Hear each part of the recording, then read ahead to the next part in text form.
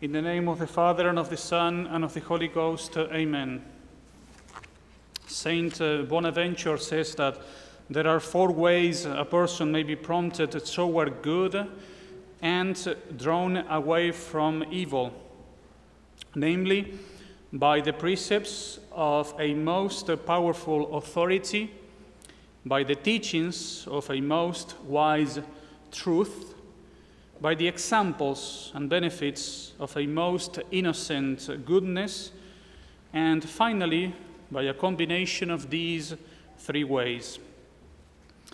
Such a combination we find in sacred Scripture, because sacred Scripture is the Word of God, revealed Word of God. And in today's Gospel we have an example of this. We have the account of the second multiplication of loaves and fishes.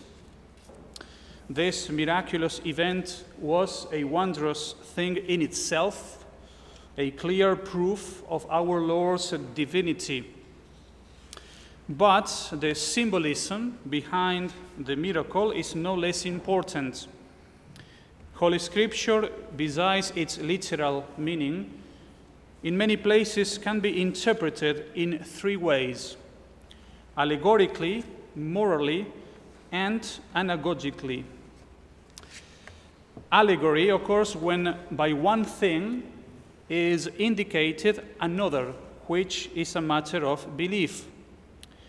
The moral understanding occurs when from something done we learn something else that we should do. The anagogical meaning, a kind of lifting upwards, occurs when we are shown what it is we should desire, that is, the eternal happiness of the blessed. So I will limit myself today to the allegorical meaning of the Gospel, of the account of the multiplication of loaves and fishes. First, the multiplication of the loaves and fishes is an evident symbol of the Holy Eucharist. Second, the people following our Lord for 3 days symbolizes the triple immersion of baptism, or, in the present rite, the triple pouring of the baptismal water. Thirdly, according to Saint Gregory the Great, Christ does not wish his followers to be starved of the truth, and the food he gives them is the preaching of the ministers of the Church. In summary, by the multiplication of the loaves and fishes, 3 things are symbolized: instruction, baptism, and the Holy Eucharist. So let us begin with the Eucharist. The Holy Eucharist is the necessary complement of baptism. Baptism, as we know, gives us a share in Christ's life, but it is necessary for us to perfect and develop this by the constant practice of virtue. And this is where the Holy Eucharist comes in. It enlightens our minds and strengthens our wills. If we wish to say with the Apostle, "And I live, now not I, but Christ liveth in me," we must seek our Lord in the Holy Eucharist. If we could only draw all its force from this wonderful sacrament, we would be free even from the slightest imperfection. Nevertheless, Father Garrigou-Lagrange writes that among even daily communicants, we find arrested souls no longer making enough progress, and consequently not being called either beginners or proficient or perfect. For a dwarf is neither a perfect child, adolescent, or adult.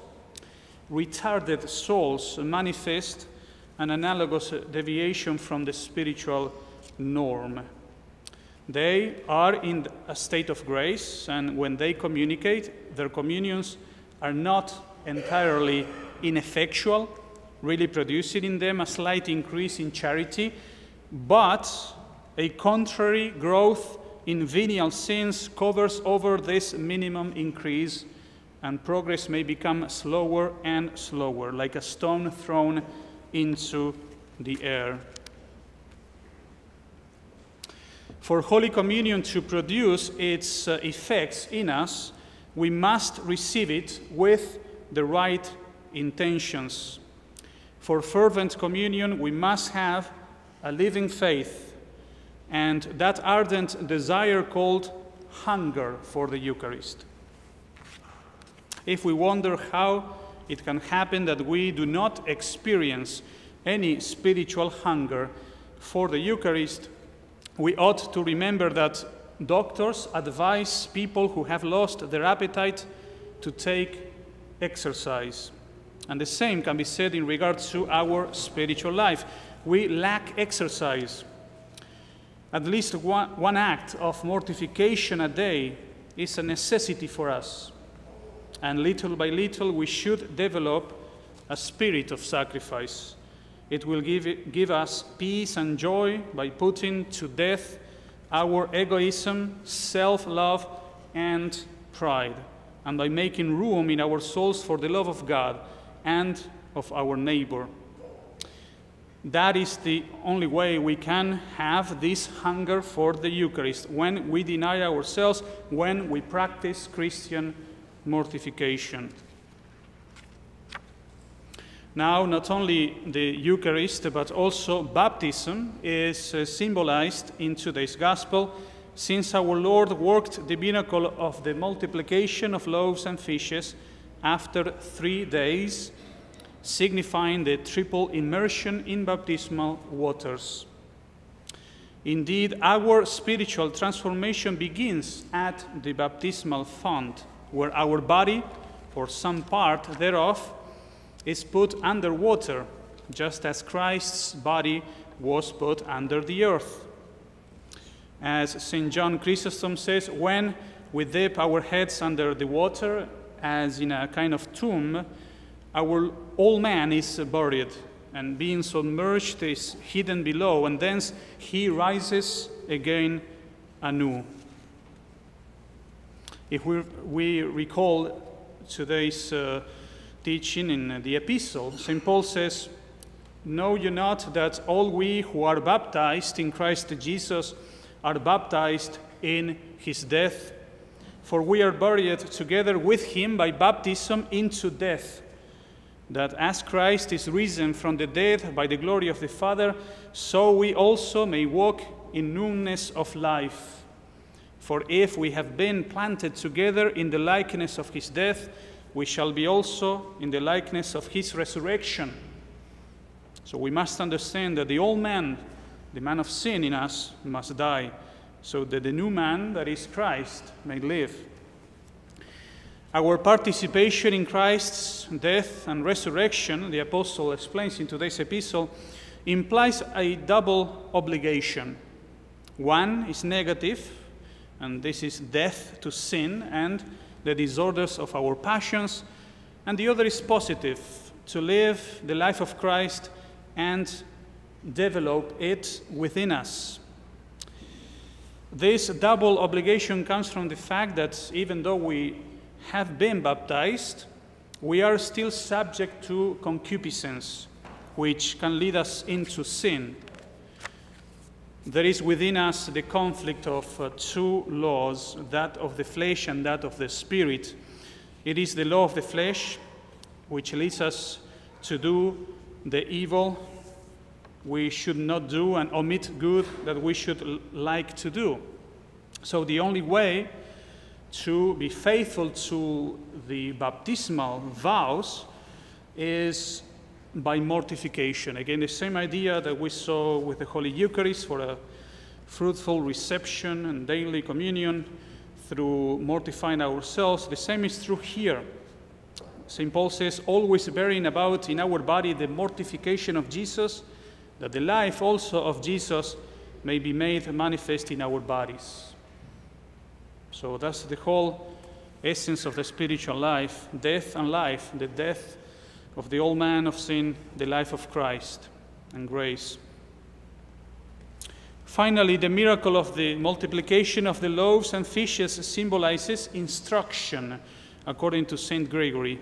He says, "Our Lord does not wish to dismiss them fasting, lest they should faint by the way.